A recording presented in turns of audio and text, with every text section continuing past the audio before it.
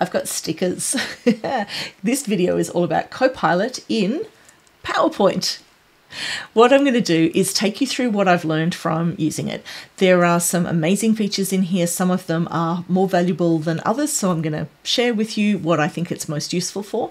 This is part of the license that is Microsoft Copilot for Microsoft 365, as well as Copilot Pro. There's one piece in here that you can't do in Copilot Pro. I'll give you a shout out about that, but honestly, the highest value things you can do with both licenses.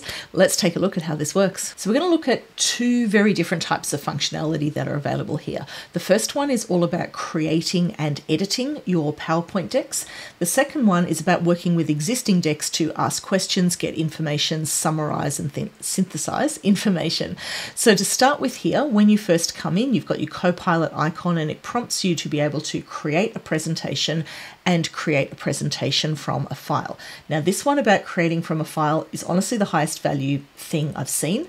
I'm going to come back to that. I want to show you this first just to give you a sense of what you can do with natural language.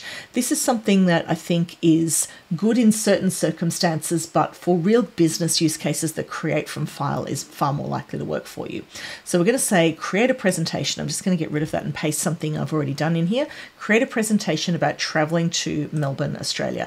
I'm going to run this in real time so that you get a sense of how this works. This is actually using generative AI predictive models to come up with things. So when you're asking it about a topic, you're getting that same experience of it being able to generate content based on those large language models. It's going to come up with a bunch of images here as well.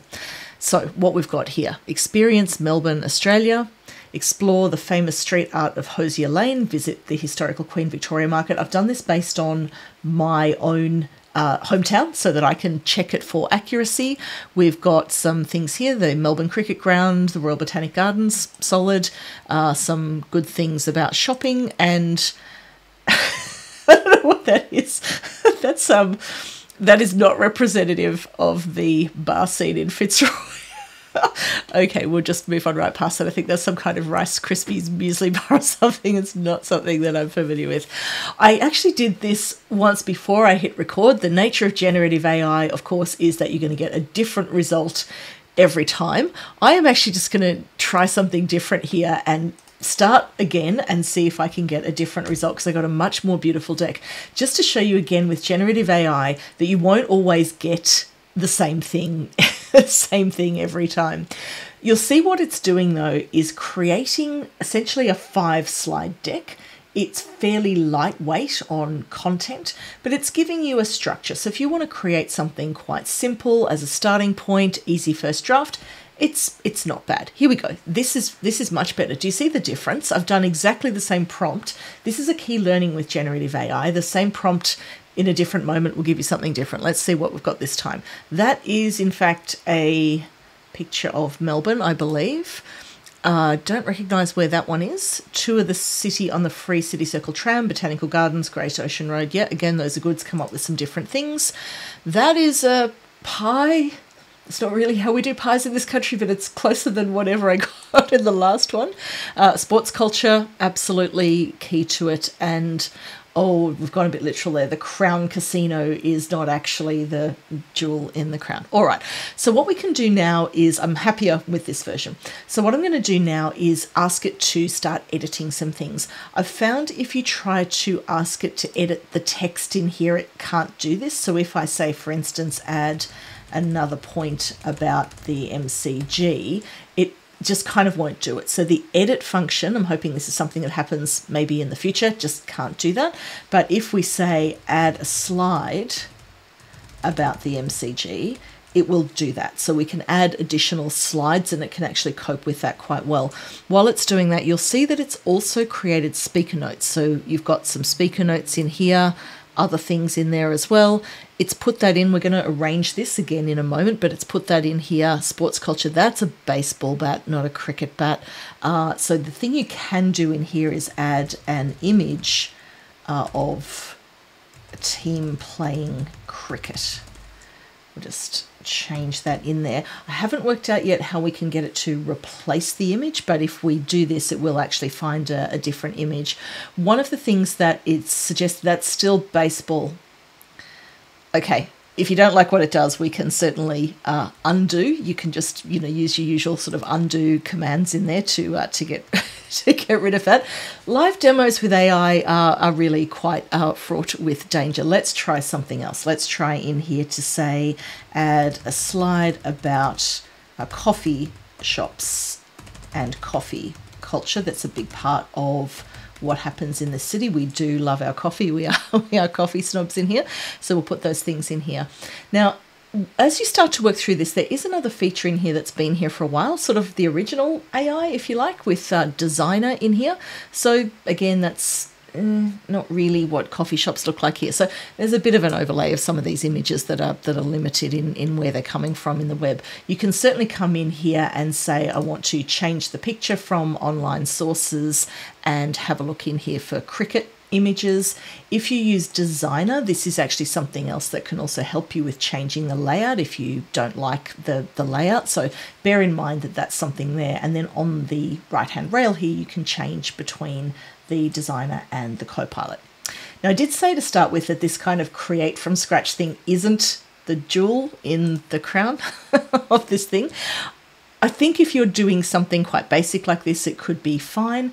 The other thing you can do in here, if we switch back into Copilot after we've edited and added some things, is to come up here and ask it to organize. Now, if you want to find out what else it can do, we can click on this view prompts and you've got a bunch of different things in here. So create is giving you a suggestion of things. We can edit and you can add images of things in there and you can ask, or view more prompts. We're going to come back to that ask in a moment.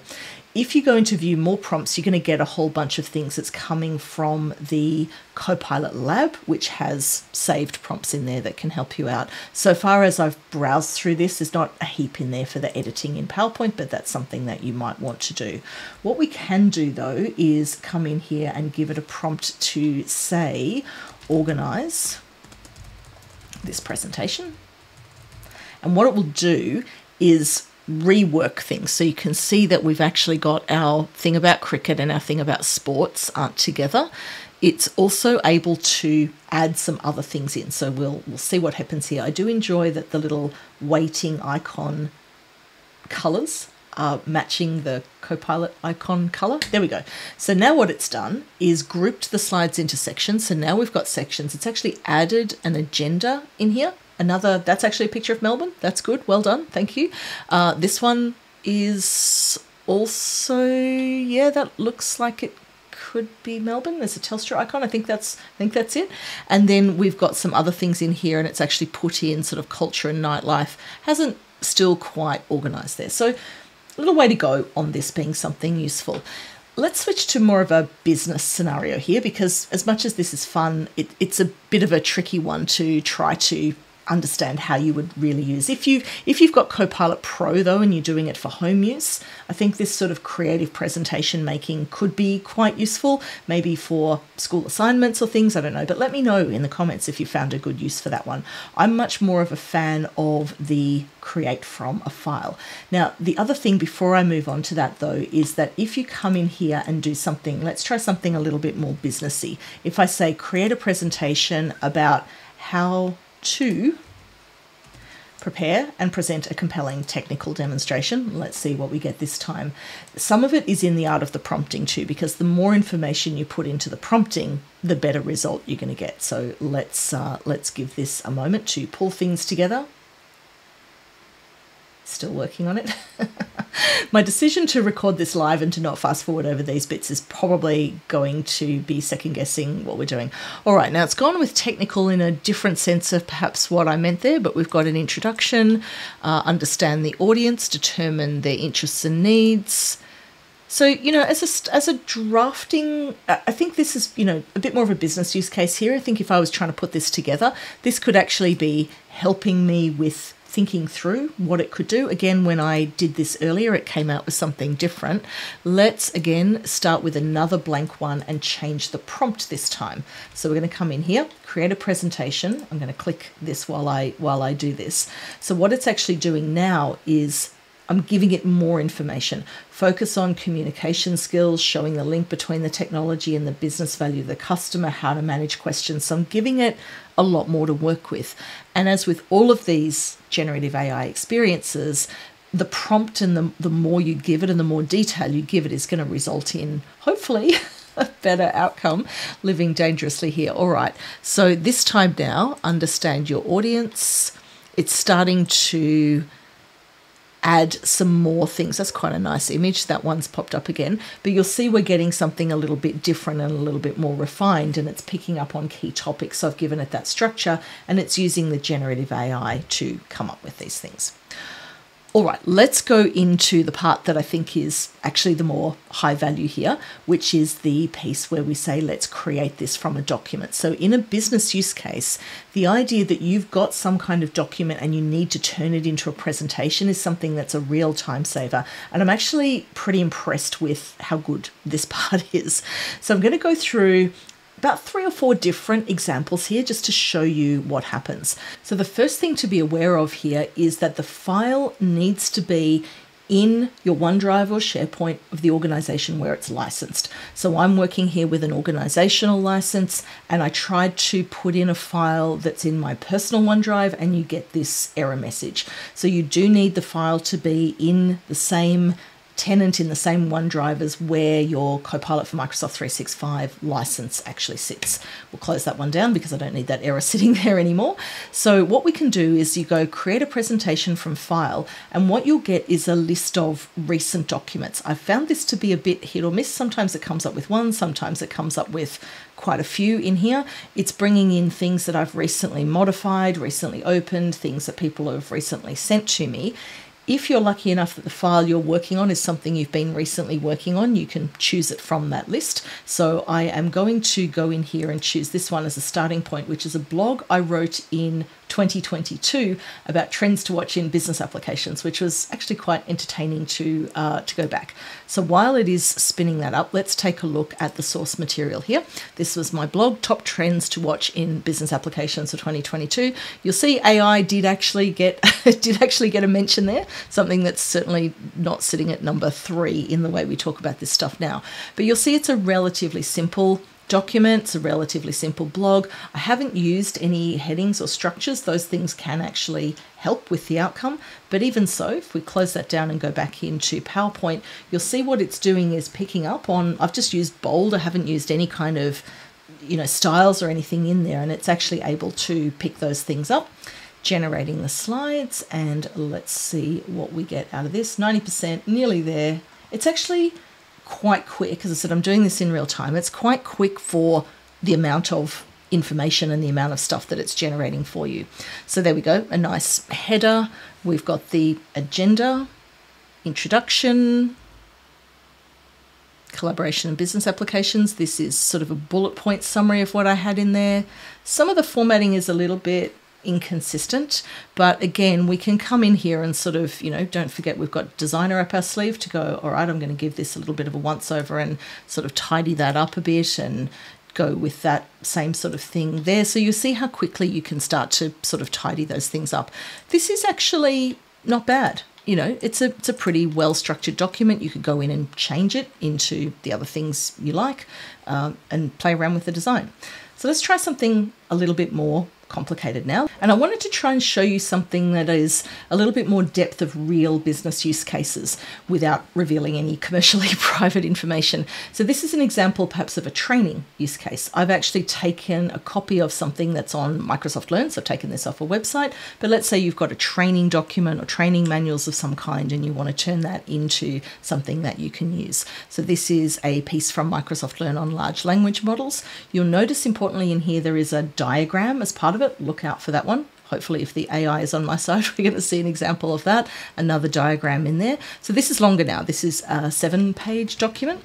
So if your document is not in the frequently used list, what you need to do is it's saved in that OneDrive or SharePoint location where you're already working. You just come up here into this little share thing, copy link, and that will copy that to your clipboard. And now when I go back into my PowerPoint Copilot, I can come in here and say, I want to give it a second to come back up again.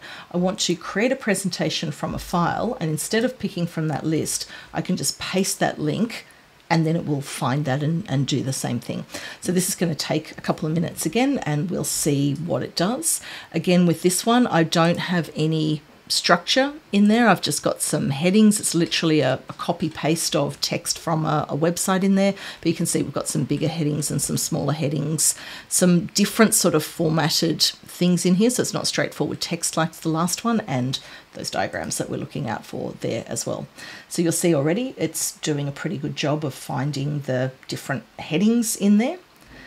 While we're waiting for that to finish, let's just jump across and have a look at some of the best practice guidelines of these things. So this is what Microsoft recommends. I'll pop the link into the description below here, that using the styles can actually help. And I have played around with this with documents that use those heading styles in Word. It does actually really help with the structure, although I'm getting pretty good results even without that, including images that are relevant. So we're about to see that hopefully happen.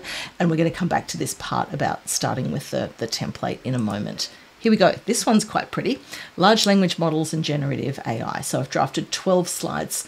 Again, see with this one, we're getting a lot more content. When I just did the create a presentation based on, me typing in something, you just get those 5 slides to start with. So we've got a pretty nice agenda, introduction to large language models, transformer models, all of this just coming straight off the deck. Oh, I don't know why we've got a dog and a cat there, but that's very cute. And look at this. That's the image that came from that deck. So if you were working on a training scenario, needing to present content back to people, I think this is a really strong use case. I'm actually really loving this as a way of doing this sort of document generation. Let's have a look at one more thing here just to sort of step it up another level. This is something, again, I've just got from a local website here in Australia. This is a government funding initiative where you can apply for funding. So trying to come up with something that replicates the idea of a grant application or an RFP submission again, but just using something that's publicly available. So again, there's a lot of detail in this one. No pictures this time, but we've got 9 pages in here. Again, I'm just going to grab that link in there, and we're going to come back into a blank PowerPoint presentation, create a presentation from file, and put that one in. And I will just fast forward this one because I think you've got the sense of it, and I don't want to sit here waiting for the video to go. All right, and we're back. That took maybe a minute or two, which given how much you'll see that it's done is pretty good. You'll see I've got a message here. I completed some of your request, but I'll need more practice before I can do everything in it. So you will actually start to hit a limit. This is not that the file is too big. If we have a look at the Microsoft documentation, it actually says it works best with Word documents that are less than 24 meg. This document is well under 24 meg, but I think just the sheer volume of information in there. I did try this one earlier and it actually was happy to do it all. So again, sometimes with these things in the early stages here, it's worth just starting again and having another go. You saw what happened earlier with my Melbourne example and the different thing that came out of it. So what we've got now, again, the agenda, the overview, again, some pretty reasonable images, I think. So there's a lot going on in here. This has actually created a very, very long deck with all of these things. The other thing to note here is that we've got the speaker notes. So this is really good. It's actually giving us the original content that it's referring to and then a nice summary of these things.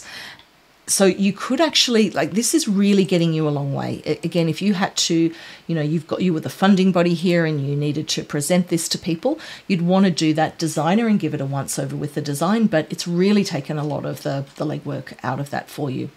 Now, what if you want to use your corporate template or your corporate brand? This is the part that you do need to have the Microsoft 365 Copilot for. You can't do this part with just a Copilot Pro. The documentation also says you can't do this part with Copilot Pro, but I can see it in my Copilot Pro options. So the other thing we can do here is to work with your branded template, your corporate template.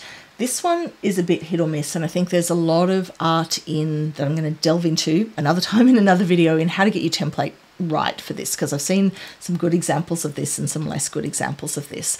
So we're going to come in here and choose a new template. Let's say that's our corporate template that's sitting in here. And let's just come in here now and choose the shorter one just to save a little bit of time. I'm going back to my original sort of 5 trends to watch blog to see what happens in formatting it in the template. So here we go. It's going to generate the outline doing all the same things. And what it should do is actually draft it into this template here. So here we go. It's actually put some animation in there, which I quite like. Let's take a look at how this is fitting with that template. This is actually as good as I've seen. That's perhaps a little bit strange. I don't know what's going on with that one. But this is fitting that template. So what you need to do here, if you do want to use your branded template, you can start with that. But the thing here is that I've used this with a couple of different templates, and depending on what the layout is in your template, sometimes it comes out a little bit less than ideal. So again, there's documentation here, and I will put this in the link about setting up your organizational asset library. There are some steps in here, but with the minimum template requirements, you need at least these 4 things in your template, and then we've got some optimizations in here to work better. So if this is something you do want to use with your organization, do have a look at the documentation in here, because if you just, it's worth throwing your corporate template at it, and I did that. Our corporate template doesn't look anything like this kind of thing, and it did come out a little bit strange. So if this is something you want to use, you do need to be able to do that. Let's take a look now at the other side of this, which is around being able to ask questions and summarize information. If you're getting value out of this video, please give it a like. It helps it to reach more people who can hopefully learn how to do cool things with Copilot in PowerPoint. This is my slide deck from a community conference that I recently presented at. This one is quite lightweight, and then I'm going to show you a more complex example. So you'll see there's very little text on the screen. I actually don't have much in the way of speaker notes. You'll find there's a few things in there, but there's a lot of screenshots in here and quite limited speaker notes. So if I come in here to my Copilot, and what we're going to do this time is ask it to summarize the presentation. So this is something that if you've been handed a great big deck, and we'll have a look at the next one as well, this is a really good way of getting around it, and using generative AI to summarize things for you is a pretty core use case. So we'll see, we've got these things in here. It's actually giving me the references for where those things are coming from, and then it actually, in doing that summary, has got to know things a little bit, and it's giving me some prompts in here of questions that I can ask.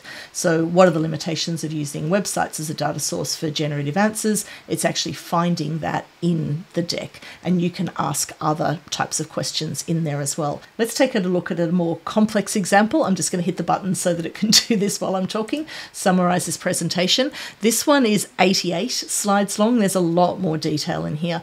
If you're into Copilot Studio, this is an amazing resource. This is done by the Copilot Studio team at Microsoft. Their implementation guide available publicly from their GitHub. So a heap resources in here, and you'll see a lot of detail in here compared to the one that I was looking at before. Not much in the way of speaker notes, in fact nothing. So all of the detail is sitting on the slides here, but it's got 88 slides worth of awesomeness in there.